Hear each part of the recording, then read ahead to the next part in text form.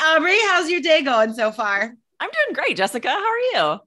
I am wonderful. It is sunny here. It's sunny and it's warm-ish, but it's not raining. And so I am so happy.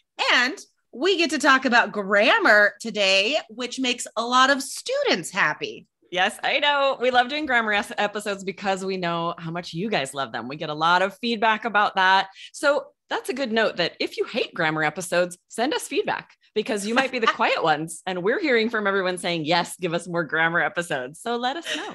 Yeah. Send us your questions and episode ideas, guys. Support at allearsenglish.com.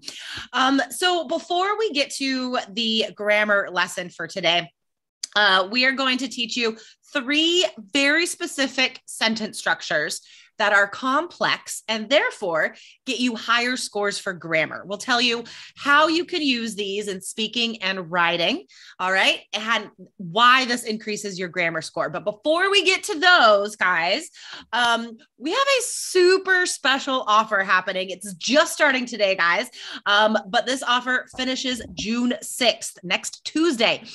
Aubrey, what am I talking about? Yes, guys, maybe you're not aware that we have a grammar course that is actually amazing. It teaches you the grammar rules you actually need to know in a very specific, clear way. So on the IELTS exam, you can use this to get the highest grammar score possible without being distracted by lots of grammar that doesn't matter. So you guys should check it out. You can go to allearsenglish.com/grammar to hear about this deal. You're going to be able to get 10% off. And what else, Jessica? Something we've never done before. This is very exciting. Yeah, I came up with this because it sounds very fun. Guys, the first 10 people to sign up for our Grammar Plus Speaking Skills course, the first 10 people get a special bonus for free, how to start the conversation. There's so much great ideas and topics in there. And all of this can be used for IELTS speaking. So everyone gets 10% off, guys, with the coupon code GRAMMAR. But if you are one of the first people to sign up, you also get that special conversation bonus. So go to allearsenglish.com/grammar, coupon code GRAMMAR. All right. Grammar. I love that grammar. we made that competitive, right? First 10 in, get a prize. You guys know us. We love a competition. I know. I was like, let's try something new. Yes. This sounds fun. All right. So we are doing this episode because we had a question from a student about how to learn the structures needed for a high score. And that's so hard. Like, where do you start? There are so many kinds of sentences, adverb clauses, conditionals, adjective clauses, blah, blah, blah. So what do? The best thing to do, guys, is one step at a time. Learn three complex structures. Learn it very well, perfectly. Use them over and over again, right? And then once you have those perfected, learn some more. Yes, exactly. It's such good advice because if you're trying to learn all of them, it's just too much. And there's a very high likelihood that you won't do any of it right. But if you can get it down to a science, to a very clear formula of how to use three complex sentences and know you'll do them right, you'll be confident on test day. And you'll be able to get that 7 or plus on the grammar score. And guys, it's important that as an IELTS student, you are studying entire sentence structures, not just tiny little rules like verb tense and stuff like that. Okay. Like you need to have complete sentence structures that you are learning. So let's get to it. The first is a relative clause with who. So we chose this relative clause because I think it's the easiest to use when you're trying to spice up your language, right? When you are describing people, it is such a specific thing that like, it's impossible to use this wrong, you know? But this is where I see students, when you're describing a person, I often, when we're doing speaking tests, I hear them start to revert to simple sentences because I can see that you're sort of thinking of descriptive things and it comes out in individual thoughts, right? Totally. She's very kind. She's intelligent, and you sort of start listing and going back to simple sentences. So this is where you're going to need to practice. We're going to give you this way to use a relative clause with who to describe people. And that's where you're going to want to pull yourself out of that tendency to use simple sentences and use these more complex structures to describe a person. Yeah, totally. Because remember, your grammar score, it doesn't just depend on the number of mistakes you make, right? If you only use simple sentences and like a couple compound sentences and they're all perfect, you still can't get higher than a 6 for grammar. Right. And that's with like 0 mistakes. You have to have complicated structures. All right. So on speaking, here's an example. My dad, who is always watching cooking shows, actually is not a very good cook. So you're often like asked to describe your family or friends or, who taught you how to cook, stuff like that. So this sentence I think is great for the speaking test. Yes, it's all about combining those simple sentences in an interesting way, a more complex structure. Here's an example for the writing exam, right?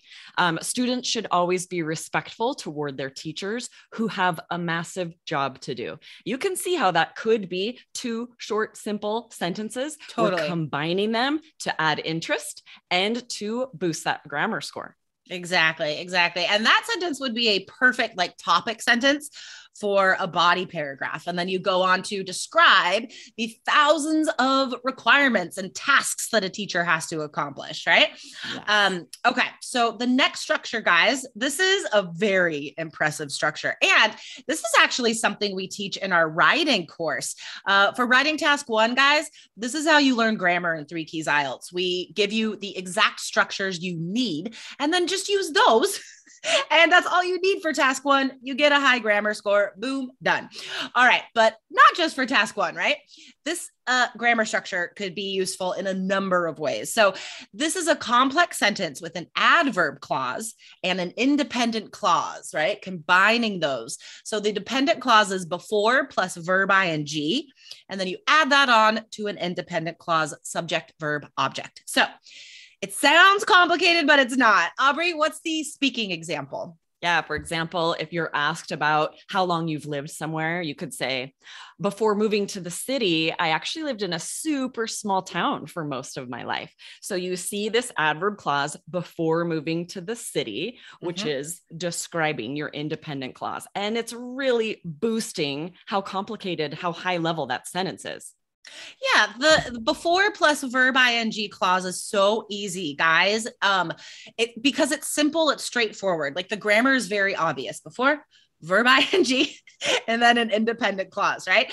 But it's complex and impressive. So this is a great example of something that you can learn exactly how to write it. Practice this over and over in different sentences, and then you'll be able to use it in speaking and writing. So here's a writing sentence example. And this would be for writing task 2. Before enacting any changes to the status quo, governments should ensure that all current systems are functioning properly. Wow, that's a complicated sentence. That's impressive.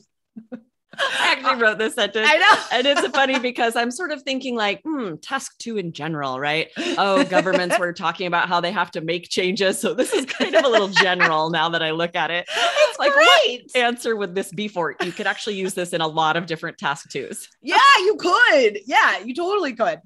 All right, that's great. And then, of course, like I said, this is great for writing task 1, change over time graphs. Because you could be like, before boosting sales to a peak in 2021, sales were stable for much of the decade. Whatever. But very easy to use when you're talking about time. All right. So the last is a conditional.